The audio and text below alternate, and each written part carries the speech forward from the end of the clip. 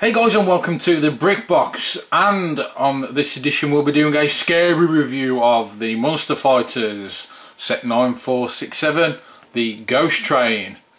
As you can see, it is a pretty awesome looking set, and it does have a lot of glow in the dark features, and it does show you that on the box. We'll have a good look at the box in a second. Before we start, I will say I did try to pick up the glow of the glow in the dark pieces. I turned all the lights off, I put the camera on, but the camera would not pick that up, so unfortunately I can't show you that, so big boo for that. Anyway guys, this set is ages 8 to 14 and it is made up of 741 pieces, with, of course, as I've just said, those very nice glow in the dark pieces included. This set will cost you in the UK £59.99, and for you guys over there overseas in the USA, you're going to have to pay $79.99 for this bad boy. But for the guys in Europe, it's €79.99, which sounds a little bit high to me. This does come with 5 minifigures. Now 3 of those are the ghosts. Now all these ghosts do glow in the dark, so that's really cool. It comes with 2 of the Monster Fighters Hunters figures. The one is called Frank Rock and the one is called Ann Lee. You can see those 2 figures there in the aeroplane on the right. Okay then guys, so I know I said I couldn't show you the train glowing in the dark, but I've just noticed that when I turned the lights off from recording, the train was glowing immensely. So the lights had charged the glow in the dark pieces up. I will turn the light off now and I will show you what the train looks like in the dark. Boom, there you go. That's what it looks like. There's the front of the train. That piece looks pretty awesome, that scary face. There is the flame with the glow in the dark piece in the middle. You have a glow in the dark rod there. And I'll bring it round, you can see the ghosts. How cool do those ghosts look? When they're glowing in the dark, they look awesome. And then we have, I'll try and go as slow as possible guys so as not to blur the video, but there we have all these pieces on the top that glow in the dark. Let's bring this round to the back a little, and there again at the back, that ghost on that carriage. But let's bring it out again, and there you can see it's starting to fade a little now. The lights do charge it up, but it does start to fade a little after a second. It's not completely dark anyway, but there you go. That will give you an idea of what it looks like when it's glowing in the dark, in the complete darkness. Okay then guys, so here's the front of the box, and I'll just bring this in a little, and it does show you, as you can see on there, the front of the train does glow in the dark, that face, which is pretty cool because it's got that scary face on it. I think this is really cool. This green flame that comes up at the front, that has also got a bit of a glow in the dark centre to it. All these ghosts there, as you can see, all those glow in the dark, and you do get these stud fittings as well all across, and those all glow in the dark. And on the back of the box we have quite a few pictures illustrating different parts of the set. Oh, and there, that gives you a picture of it glowing in the dark. And as you can see from there, it does look really cool, especially when you've got the ghosts in all the carriages as well. So onto this train, the main part of this set.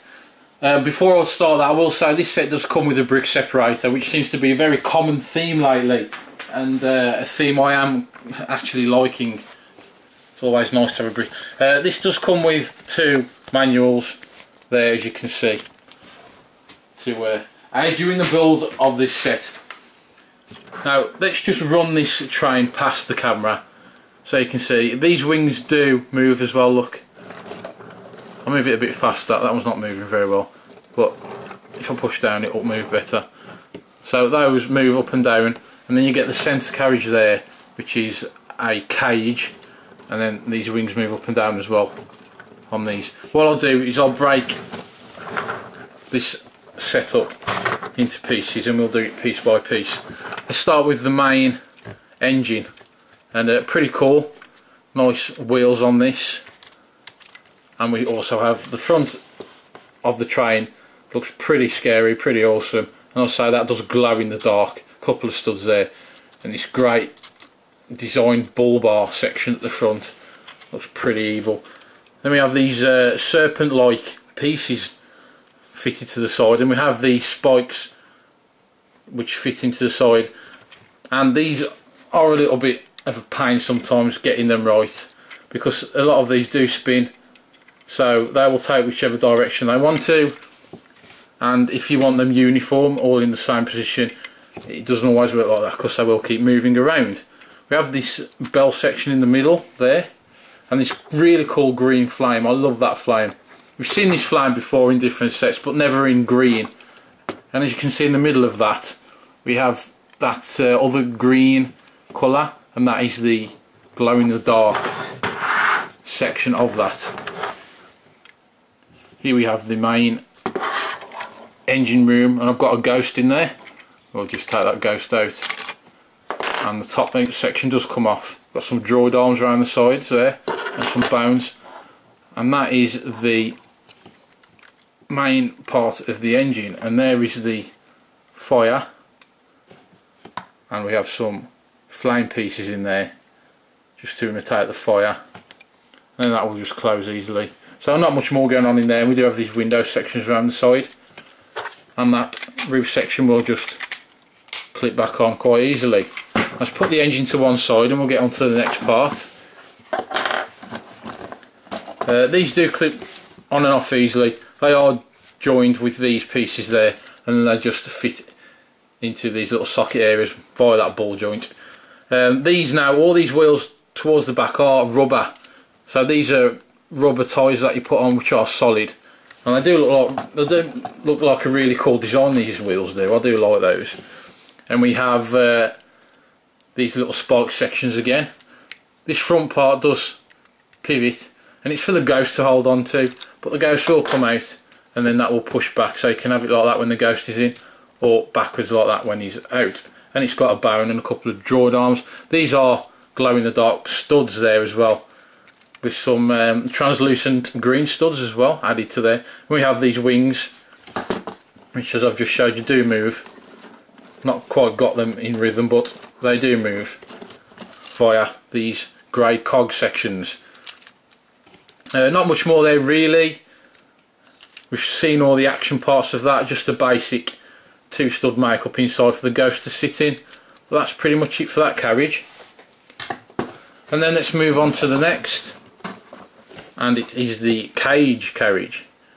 Again, with these fittings to interlock the train together. Now we do have an abundance of these translucent stud pieces on the top. So not translucent, glow in the dark, let's get it right. Translucent, so this does look pretty cool at the top there when it's in the dark and it's glowing. Now these cage doors are quite difficult to put together. Not too difficult, but can be quite annoying to put together, let's say.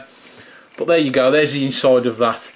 And they are quite effective, these, once they're put together, as you can see. They do give off the right look for the monster set. And not much more to say about that. They do pivot in and out, and we've got these translucent studs there for the doors. A lot of these green translucent studs going on all the way around, and again the rubber wheels with the plastic inner on that wheel, and there's the top. So that's it for the cage. Quite simple really, but very, very effective, and it does look pretty cool. And then again at the back, the last one, it's another one of these, exactly the same as the one I've just showed you. Again, the wings will move, but it is exactly the same as the one previously shown. In these Monster Fight sets you get a moonstone, I'm pretty sure in every set, and this is the one that comes with this set. It's got the ghost on, and it is a translucent blue one, and they are the moonstones. This is what they are called, and pretty cool looking things really. And each one will come with the relevant print on the front depending on what set it comes. This has got a ghost because it is made up of lots of ghosts, and that just goes on the top of that train there. Okay guys, and next up is the airplane, and this does have a vacuum weapon for sucking up the ghosts, and that is this barrel you can see there. and we have these translucent green hose pieces that run through that. Now, we have seen this recently in another set, and that was the Lex Power Armor set. So if you do think you recognise this, that is the set that these were featured in very recently. Before I start having a look at this aeroplane, I will just say that the train that we've just seen, it does measure 19 inches long when it's all put together. It's 4 inches wide and it's 4 inches high at the highest point. So it's quite a long piece, that one. This plane measures 8 inches long from front to back. It is 8 inches wide from wingtips, and it is 3 inches high to the highest point. Now, these are the two minifigures that are featured with the plane, and these are the Hunters, Monster Hunters, which we'll have a look at very shortly. Those are the two. Let's have a look at the plane. There is a chain hanging off the side, and that is for that lady hunter to hang off. She hangs off that, and this hovers over the plane, and she tries to catch the ghosts while she's hovering. How she's going to catch the ghosts, I'm not sure, but this will be the main weapon, like we've just had a look, and that is the ghost vacuum. And let's just break this apart. Not much in there actually. If I want to break this apart, I'll have to take that off. But there you go, there's nothing inside there, and that just clips back together, and then that will go back on there. That went quite well, considering that could have gone very, very wrong. There we go, guys. We have the fin at the back of the aeroplane, the barrel for catching the ghosts. We have some translucent green tipped dual flick missiles there, so these two will just flick out. The plane does have these conical vacuum sections at the end of the hose for sucking up ghosts, which is very, very useful when you are a ghost hunter, I would have thought. We have the propeller at the front, which of course, as you would expect, does spin round. And we have this engine part as well, which is made up of, I think it's 8 clipped on parts with studs on the end.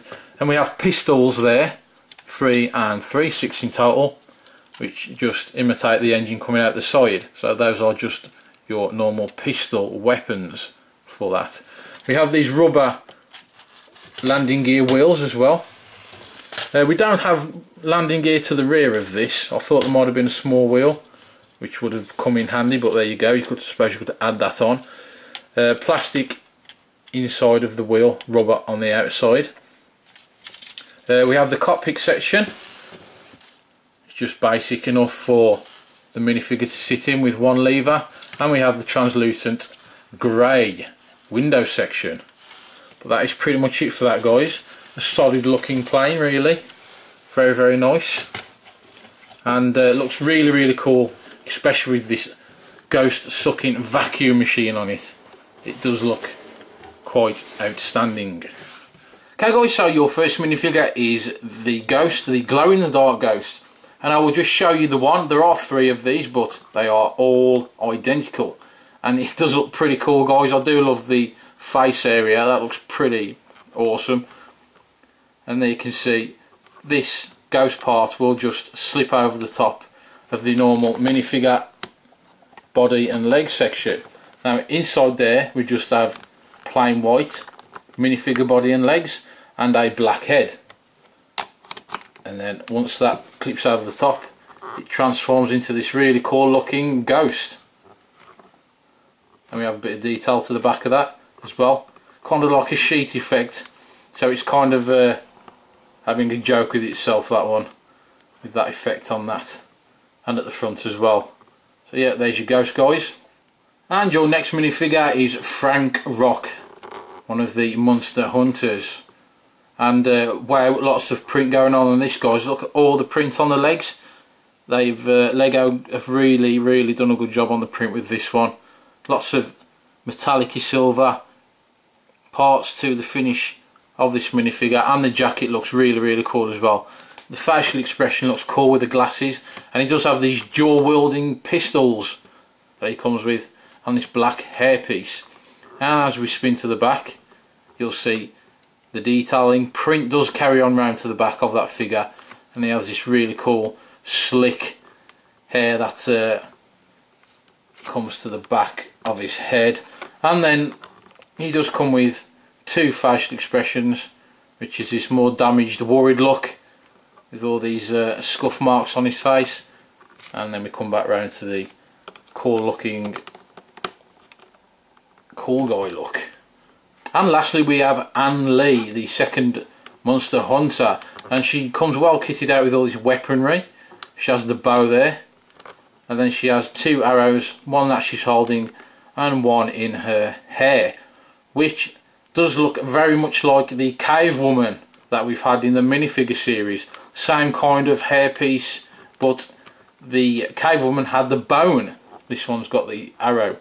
We do have quite a lot of detail to this figure as well, not as much as the previous one, but there is a lot of detail there to the legs and the torso as well, and round the back. We also have this detailing, which is a corset. That's why it's coming in so much. It is a corset design, which is red. And if we take this hairpiece off, you'll see to the back she has this other facial expression, and a pretty nasty looking scar on that face, I must say. And she does have it on the other face as well. So this lady has been through a lot of wars with monsters, I would say, looking at the scar on her face. So to close this review, I will start with the rating of this set, and as always I will start with the younger guys, ages 5 to 12. This is going to get a very solid 9 out of 10 for you. Lots of playability with this set, and it just looks really cool. And the best thing, it does glow in the dark, so that's an extra bonus feature for the younger guys, as I know you will appreciate that. It didn't get a 10 because there are a few pieces that fall off easy, otherwise it would have got a solid 10. For the teenagers 13 to 19 years of age, it's going to get an 8 out of 10 for the teenagers, as there are some very appealing parts to this set that will keep the teenagers coming back. The train in itself is quite an attractive thing. And for the AFOLs ages 20 plus, it's going to get a 6 out of 10. The only thing I think that would keep the AFOLs coming back to this is the train. The train collectors, and there are a lot of AFOLs who do collect the train sets only. They may want to add this to their train collection, so that's why I've scored the 6 out of 10 for the AFOLs. Now the build difficulty rating, I've changed this slightly. Instead of doing beginner, experienced and advanced, it's a little bit confusing, so I'm just going to do 0 to 10, 0 being easy and 10 being very hard. So the build difficulty rating for this is going to be a 6.